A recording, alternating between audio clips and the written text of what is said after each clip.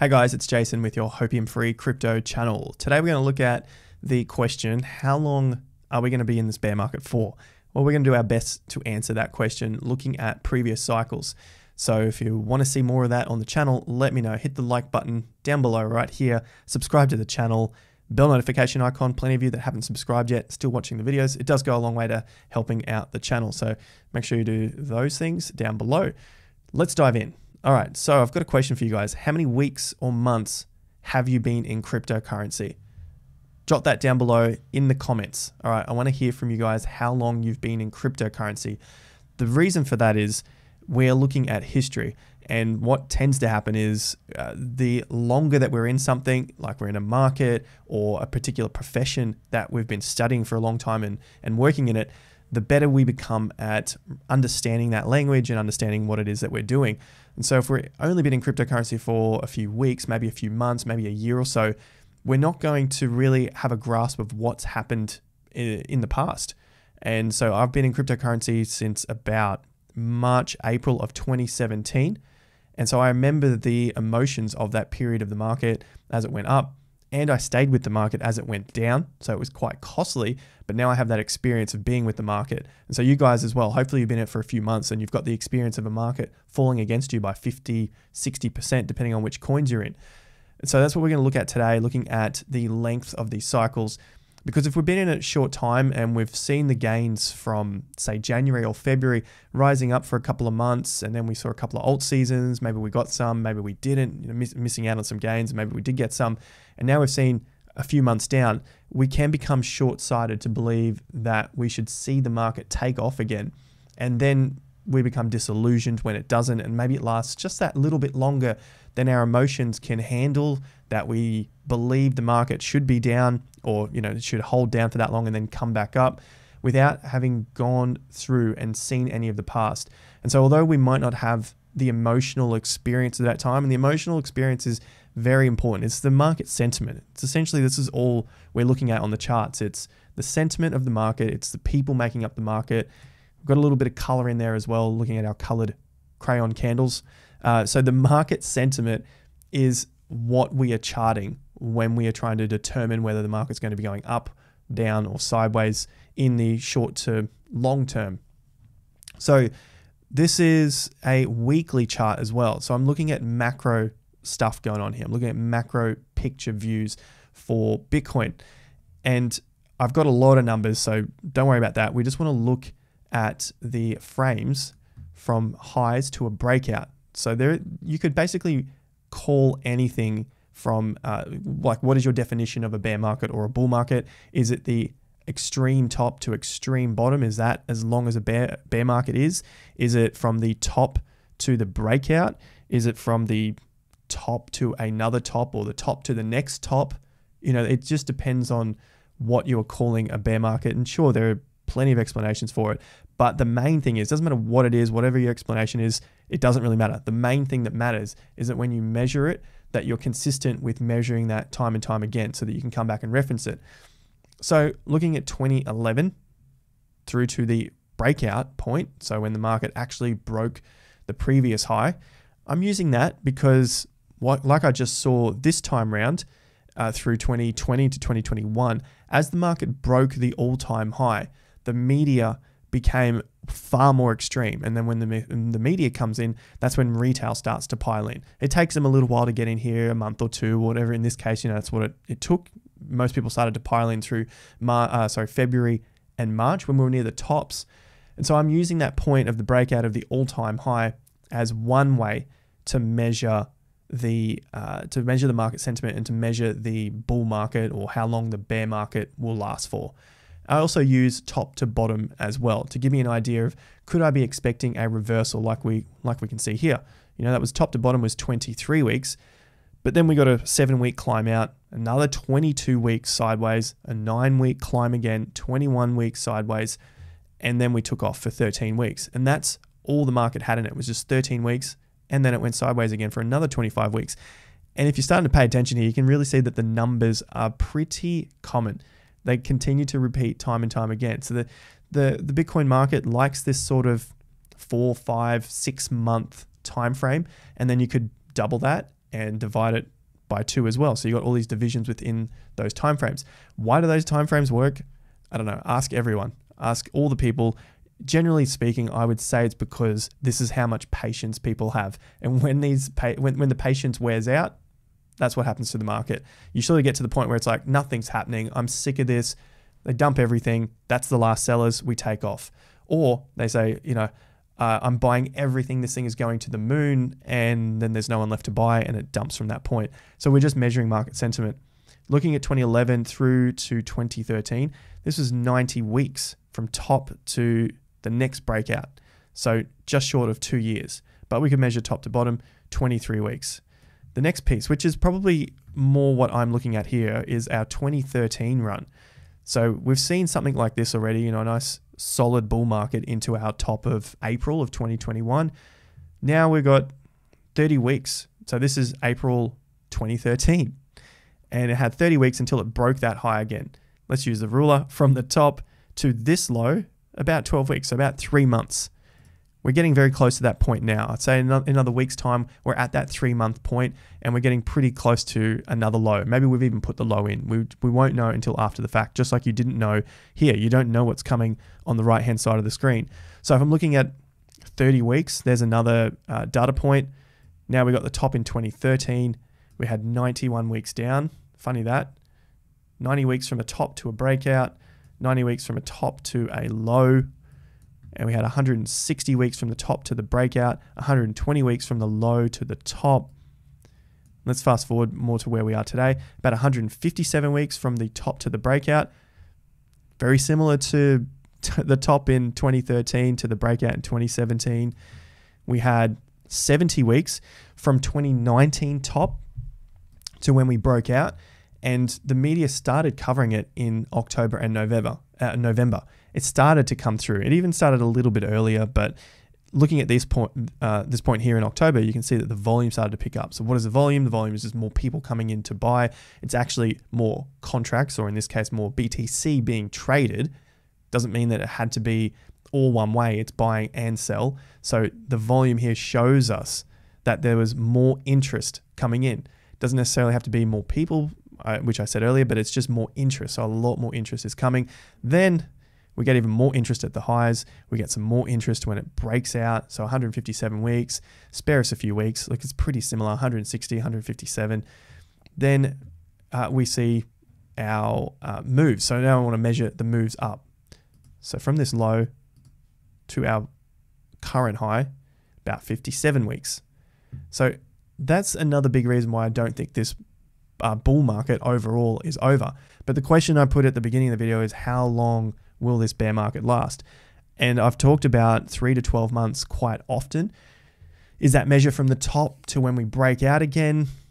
Potentially. I've said it many times where I think it's going to be at least that sort of 3 to 12 months from the high to when we reach that all-time high again. Now, I said 3 months back in April when the market started to tank. I had no idea how long it would last, but I said it through this period. We had 11 straight days down here, and we had never seen that in Bitcoin. 11 days down, lower high, lower low. We had never seen that. People were calling for $80,000 Bitcoins in May. You can go back and check this all out. Same people who are calling for more bull market over and over again. Altcoin hunting sea, all this sort of stuff, right? It's just always bullish, which brings up another note about being too bearish all the time, but forget those people for now. 11 straight days down. That doesn't happen regularly, if ever, on Bitcoin. Therefore, I expect something dramatic to happen. I didn't know what it could be, but it just had to happen. And so that's why I thought, look, at least 3 months. We've got to 3 months now. So there's the top. Here's the next point. There's 12 weeks. So 3 months is 13 weeks, all right? I don't think we're going to shoot to the all-time high next week. So I look for about 6 to 12 months from this point now beneath the old all-time high. So if I look at 6 months, it's going to take us to about 26 weeks, 27, 26. So it's going to take us into October before we could potentially see the all-time high. I think at the moment, a lot of people aren't expecting us to get to the all-time high this year. We'll wait and see until we break some of these highs that we've just set in June, and maybe we start to retest the mid to high 40s, and that's going to give us a lot more confidence. Once we start to break through 45, 47, then we can see that like the time frame is getting a lot shorter to where we should break out. So in terms of a bear market, top to the current low, we're at 10 bars.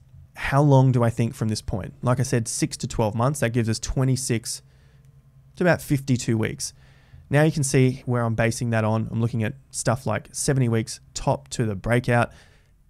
Considering we're in a solid bull market at the moment, I think it might be somewhere in that region. And then I look back at 90 weeks and also 30 weeks. So if I average out a few of the total weeks, total measures that we've seen previously, we've got 70, we've got 30 weeks, we've got 90 weeks, about 190 divided by 3 to give us an average, about 63 weeks. So it's about a year and a couple of months. That's why I've stuck with sort of 6 to 12 months, because I see that we're still in a longer term bull market and we could potentially take off a bit sooner. So I want to be prepared in case we do, but I'm not concerned if it does take that full 12 months or an extra few months after that.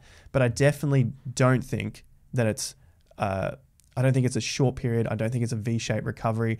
I'm prepared in case we do run up and everyone gets excited again, expecting higher prices. And then I'm just waiting for this pullback. If we don't get the pullback, we have signals to get back into the market, because this is our bullish to bearish flip. But at the moment, that's the way I'm looking at the market. How long will we be in this potential bear market? I'm thinking around that 6 to 12 months, potentially that 63 weeks if I average out those other periods. Now, the last point I want to mention is another time frame here, 37 weeks. So this is from the top in 2019. Things were getting really hot. If you weren't in the market in 2019, this was it was almost thought that we would run away to a new all-time high.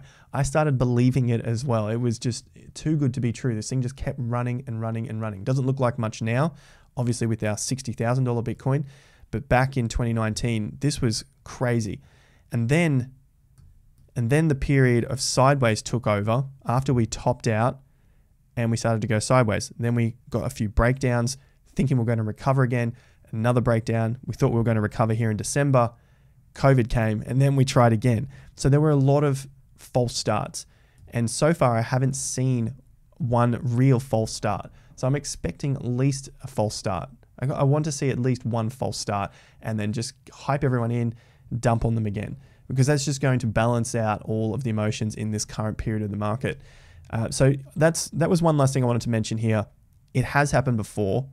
If you want to take the time to go and research this, you could check out 2019 Bitcoin and crypto videos on YouTube and just see the excitement and then the disbelief through this period of another few months. You go from the top to where it broke down on this bar. There's 13 weeks. So on the 13th week, it broke down and just crapped all over everyone. We thought it would come back, tested the underside, and then fell away again.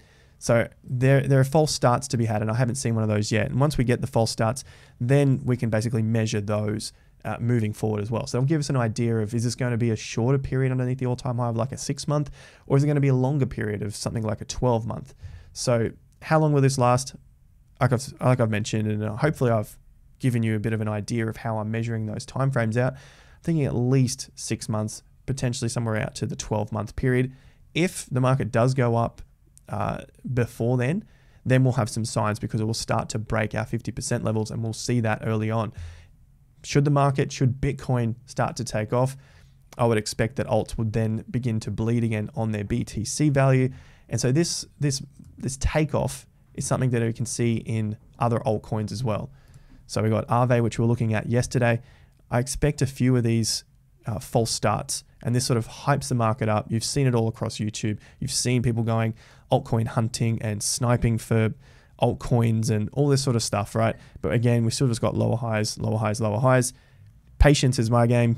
If you want to be a real sniper, just be patient. Be patient with the market. That's all I can really say from this point. You can see it again. Lower highs, lower highs. Some lows are getting broken here. Patience is the game until we see a breakout of the trend, and then a reversal and a solid low come in and form before we can start to move again. Now, recapping the news from the last couple of days on Grayscale Bitcoin Trust unlock.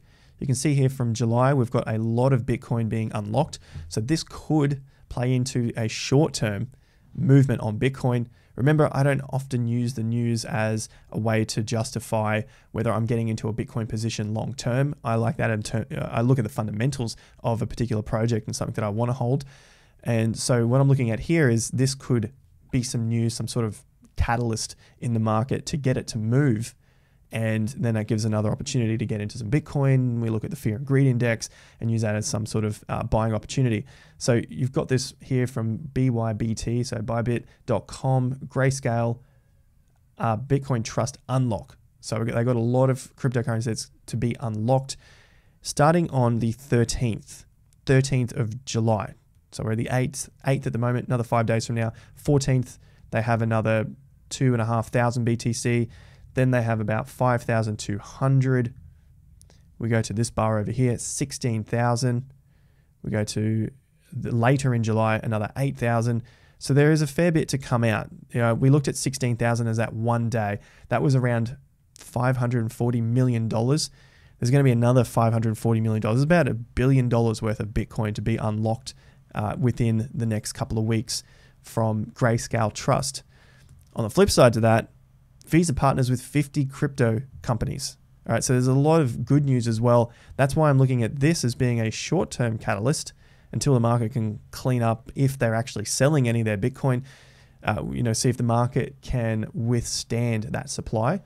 Because long-term, we've got a lot of good stuff coming for cryptocurrency and, of course, Bitcoin as well. Visa partners with 50 crypto companies. These are the ones that hand out the cards. So if you've got crypto cards such as Crypto.com, CoinZoom, etc., BlockFi, Circle, they're adding stable coins to it. The stable coins they're adding is USDC, so you could possibly start making payments with those. Obviously, we can still use the cards. But the main thing here is that we can now convert and spend our digital currency at over 70 million merchants. So rather than having to sell off your cryptocurrency in the apps and then use the fiat to pay for the goods, now it can all be done automatically, or at least that's what we're hoping for with this announcement. So although it seems like, well, how long is this bear market lasting? It's all bearish news. How can you talk about FUD all the time? I'm just planning for the future and looking at the news, seeing what is potentially coming up now, what's potentially coming up later. Have the fundamentals, the most important thing, have the fundamentals changed? No. We're getting more adoption. So I guess you could say the fundamentals have changed, but in terms of Bitcoin, no, the fundamentals are still the same. Bitcoin still does what it's always done and will continue to do for the foreseeable future. I'm just looking at timeframes to let me know, should I be excited if the market climbs 10% in a couple of days? Personally, I'm not. And that's why I'm playing the altcoin market. So I hope you found some value from that video. Let me know in the comments down below. 1, how long have you been in cryptocurrency? Have you experienced some of these epic rises and falls in the market? And 2, what are your thoughts on Bitcoin? How long are we going to be in a Bitcoin bear market? Comments down below. Follow us on Instagram for daily Q&As. Twitter for tons of news and comments and just good times over on Twitter. The Investor Accelerator Lite is out now. Huge discounts for the first 500 people. We're at about 300 now, so 200 spots left. Check it out. Link to that is down below. And that's basically it from me. All right, I'll catch you guys at the next video. Until then, have more fun to get more done.